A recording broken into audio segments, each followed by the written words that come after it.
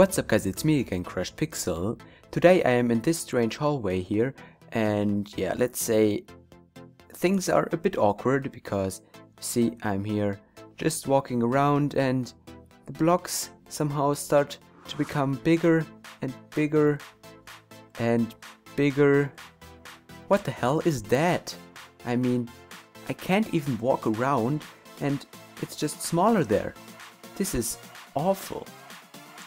However, once I'm here, this is probably the biggest size that I'm going to reach, because yeah, these are actual Minecraft blocks, and what I was showing you was tiny blocks in vanilla Minecraft.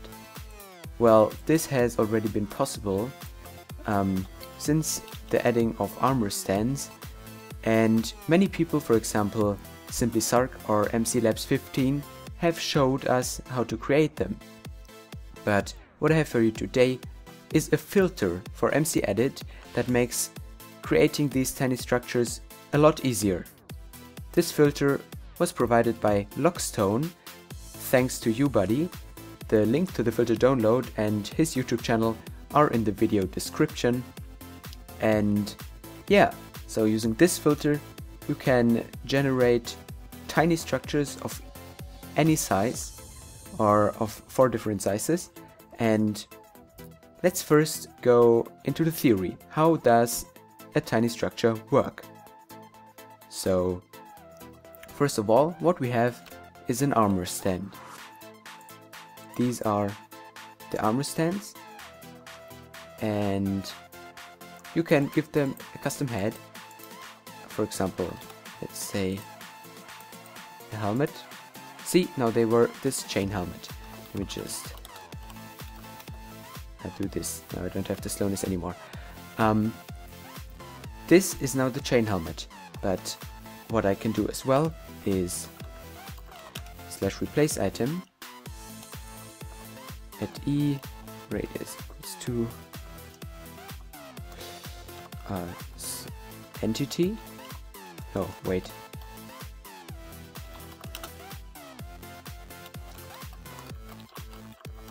And then we can simply put a block there. And now I and this armor stand have a block as the head. And you can do this with armor stands holding blocks in their hand as well, like I'm holding a block in my hand. And the same you can do with armor stands. And you can define the rotation of their head and of all of their limbs, and you can make them invisible and without gravity as well. And this is what happened here. This is a small armor stand, which is even smaller than this one, and he's holding an item in his hand. If I want to right click it, I will get the die right.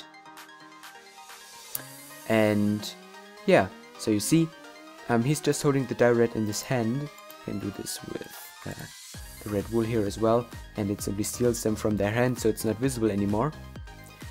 And this is the same technique, but with armor stands that have the ones on their head. And I can actually go into game mode 3, and this is a funny glitch.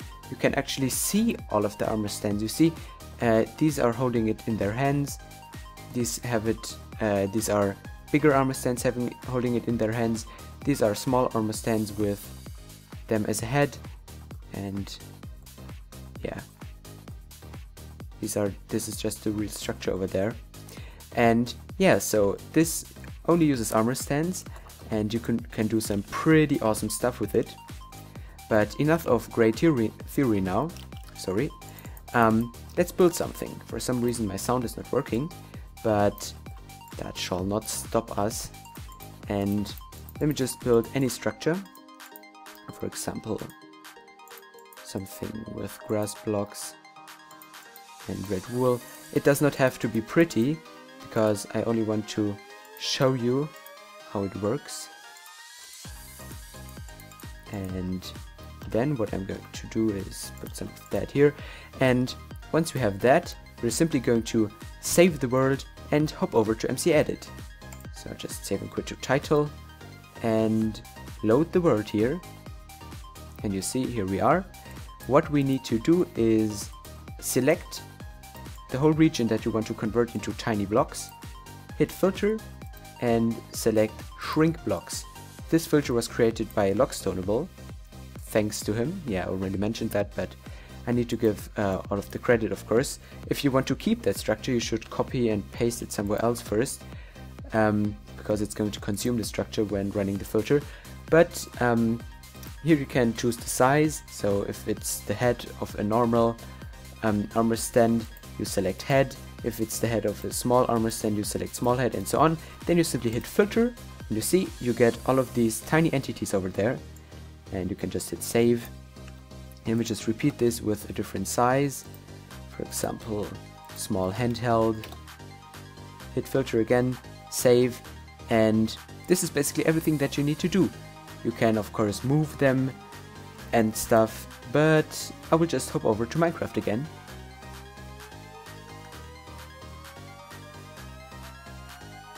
And you see, here we have them.